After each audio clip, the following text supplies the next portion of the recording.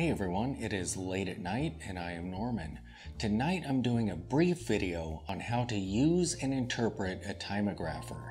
Now bear in mind, I myself am learning how to use this, so be sure to check out the Beyond the Dial article that I've linked in the description below because they go into amazing amounts of detail on each reading of the Timegrapher. Be sure to stick around until the end of the video where I'll take my favorite watch and put it on the Timegrapher and we'll see how it does. Also, at the end of this video, I'll give you an update on my Polerouter that I just recently received. So let's get started.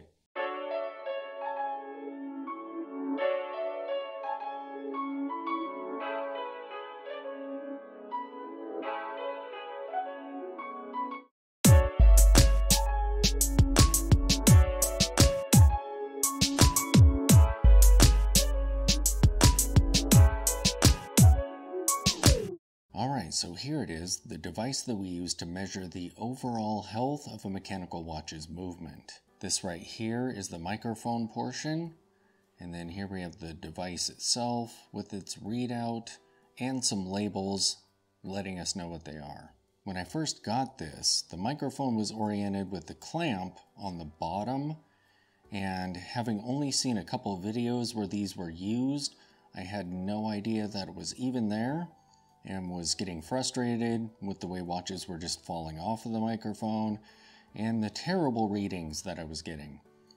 With this, you can clip your watch in there and you can set it to different positions. Here, dial up, which is what I usually do, is dial up. Now on the Timegrapher itself, this one here was a gift from my wife.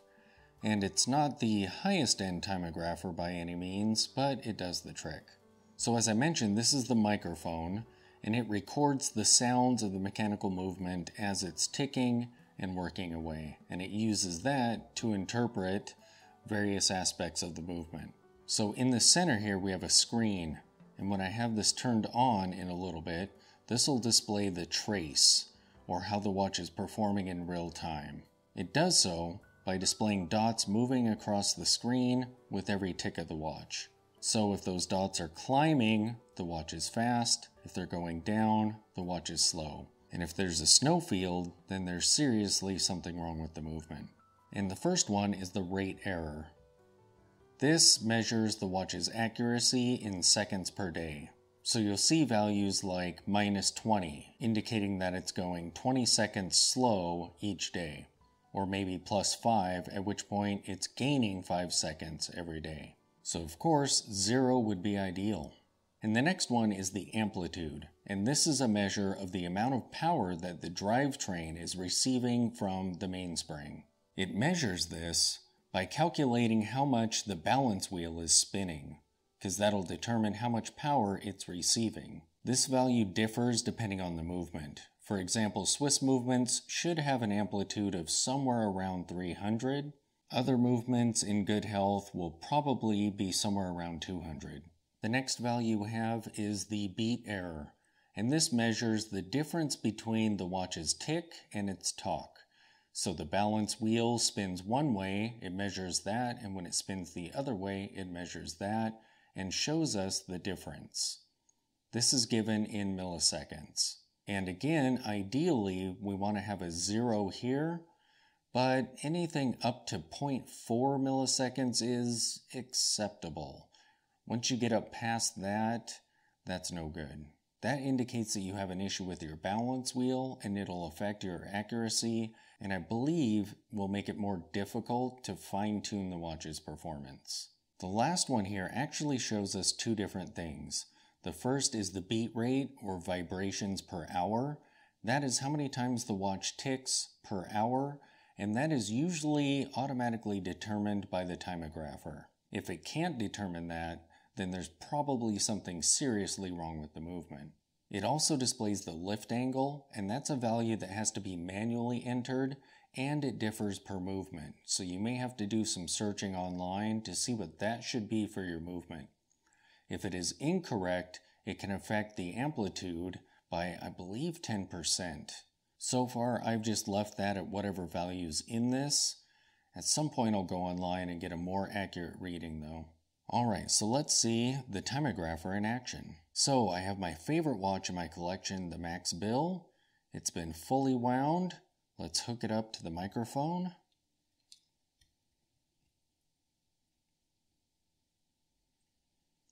And this is going to be a little bit loud here, but we'll turn it on.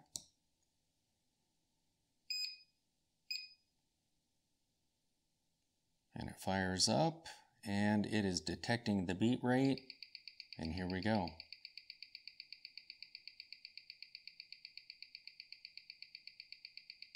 So, looking at the trace, we see that it's making a nice clean line, but it is moving upwards, so this watch is fast. And we can see that indicated in the rate value, which sadly is gaining 22 seconds per day. So every day this watch will be 22 seconds ahead of what it should be. If we look at the amplitude, it looks pretty healthy at 332 degrees, so that's good. And look at that beat error, 0.0, beautiful.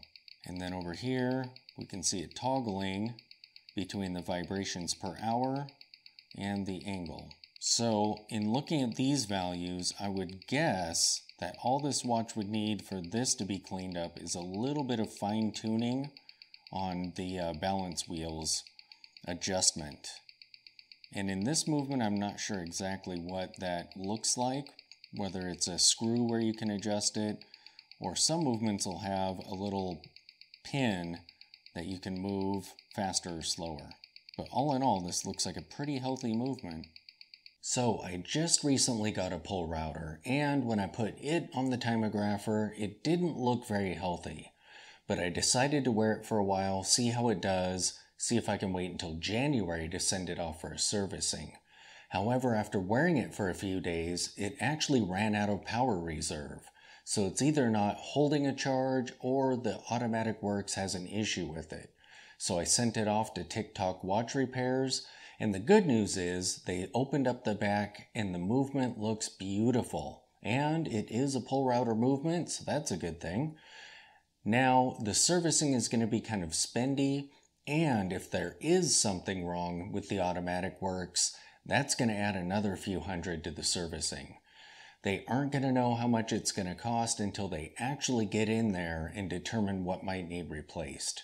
So when I hear back from them, I'll give you another update on that watch. So there you have it, a brief explanation on how to use a Timegrapher and how to interpret the values that it displays when it's rating a watch. Thanks for watching.